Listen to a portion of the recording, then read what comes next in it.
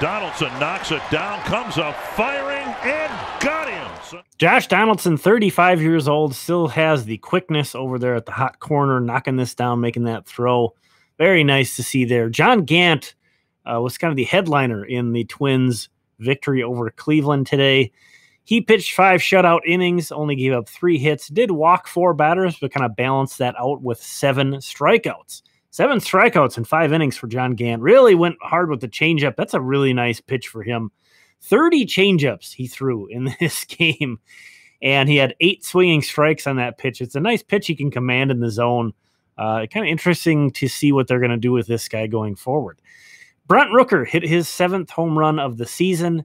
He's coming off kind of an underwhelming August, off to a nice start here in September. Really needs to take advantage. This is kind of his window to prove himself here.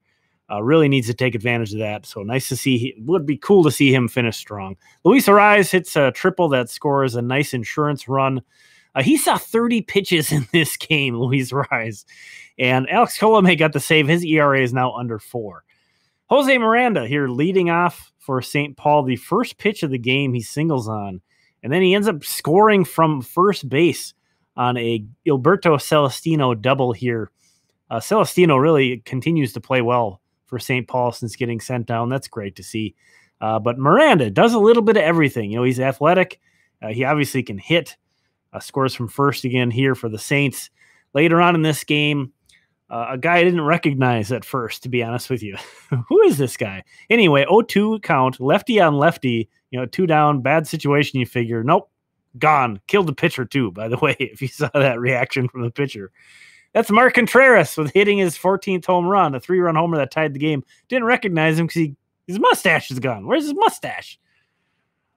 He kind of alludes to that, I think, right about here. I don't know if it was a bad luck, the mustache. Maybe it was good luck cutting it. I'm not sure. But Austin Martin, laser beam to third base for an RBI. Saying, okay. Check swing, oopsie daisy, swinging bunt. But kind of, he looks fast even in slow motion. That's why I wanted to show this.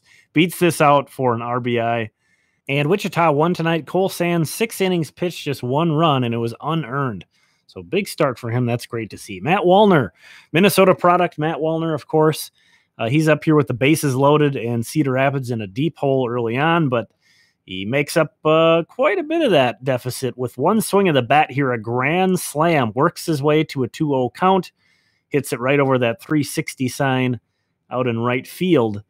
And Matt Wallner didn't quite get to the end of this game before I started recording, but he had an 850 OPS for Cedar Rapids at the time that I'm recording this. A 3-hit night for him at the time I'm recording as well. And then Edouard Julien, another home run.